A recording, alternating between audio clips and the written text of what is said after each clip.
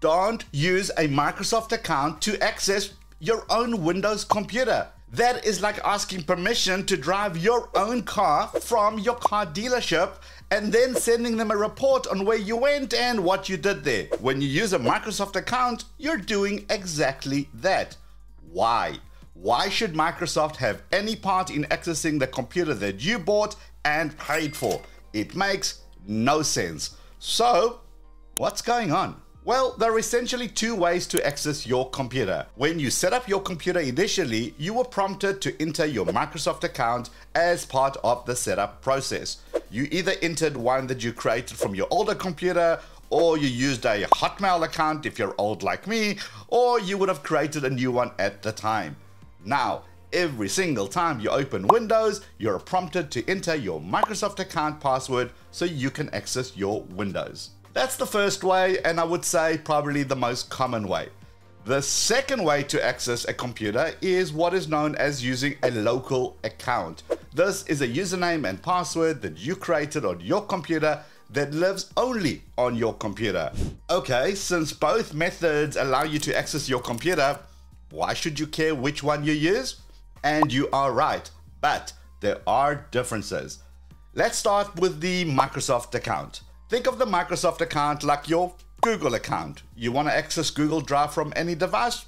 You can. When you set up your Android phone and log into your Google account, it will install the apps and carry over the settings and wallpaper from your old phone to your new phone. The Microsoft account is no different. The first time you set up your Windows with your Microsoft account, the apps that you installed from the Microsoft Store and your preferences and personalization settings such as wallpaper would have been backed up to the Microsoft account and then reinstalled on your new computer. When you use a Microsoft account, you get various services such as OneDrive, and you can back up and synchronize your data across devices. Another benefit of the Microsoft account is that you can use the Find My device to track down your computer or laptop. You can also log in to a central dashboard and manage your subscriptions and computers that you have activated and move your licenses from one computer to another. Those all sound pretty good. But what about the local account? Well, with a local account, you can create multiple users on the same computer. You can give each user either an administrator role or a standard regular user role based on their technical experience. So you can create a regular user account for anyone who's maybe less tech savvy, which means that they can only make major system changes or install software if they have the admin password.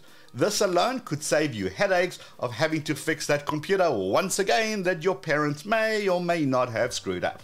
And of course, having a regular account is also a great protection against things like malware and various scams. And with a local account, you get more control and more privacy because you're not relying on Microsoft. And privacy is where this whole Microsoft account versus a local account thing gets super interesting. When you use a local account, Microsoft has minimal data collection relating to the activity on your computer.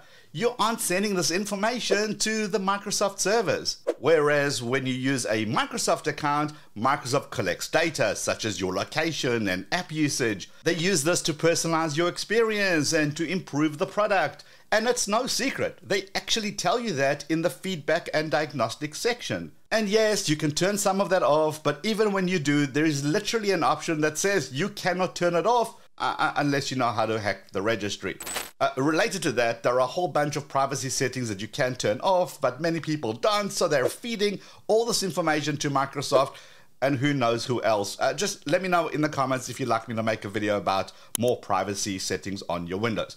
But I digress. Microsoft account also tracks your activity across devices and services since you're using the same account. This means that it allows them to build a more comprehensive profile on you and your usage.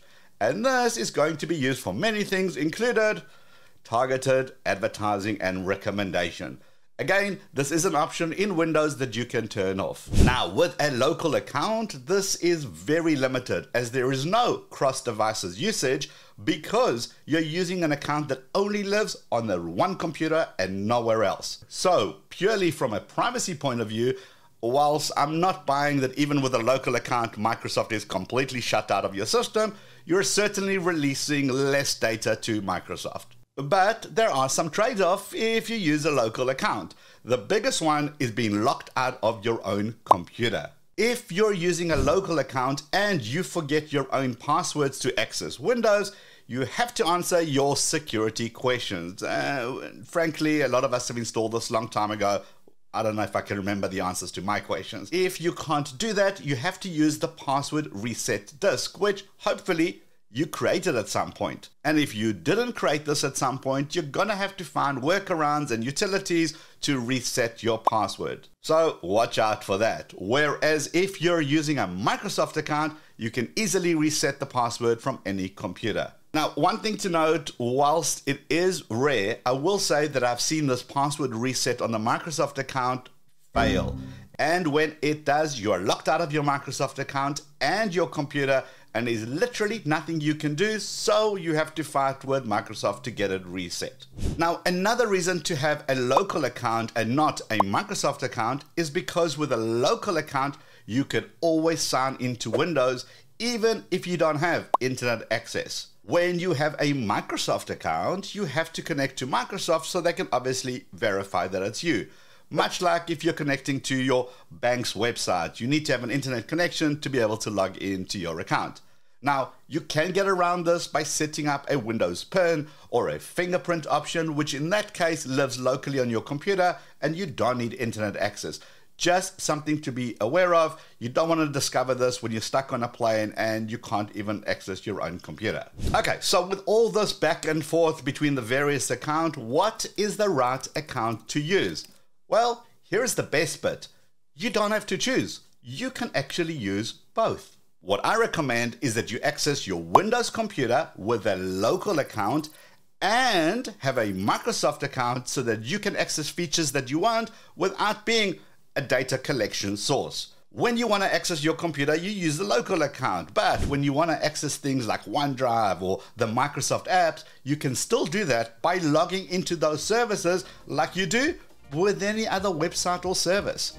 You get the best of both worlds. And it's easy to switch between the two. So let me show you how to create a local account and let me show you how to switch between the Microsoft account and the local account. So the first thing you want to do is type restore in the search bar and click on create a restore point and then choose create.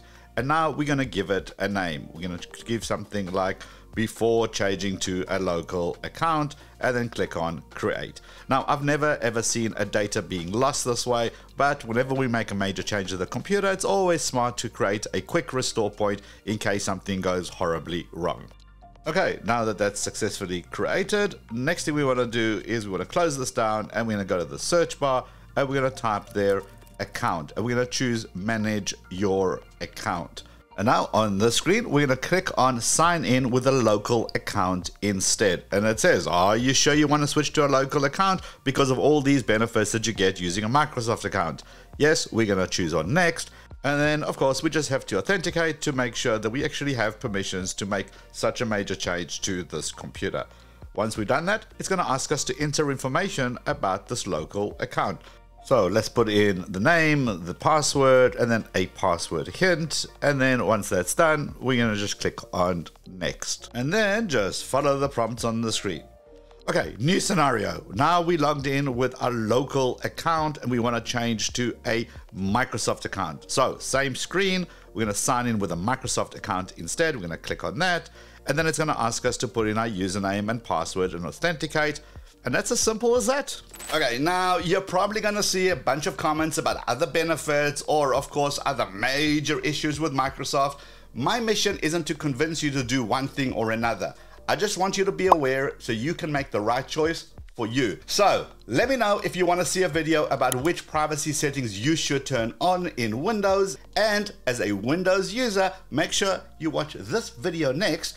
Give the video a quick thumbs up before you head out, and I'll see you in that video. Let's go.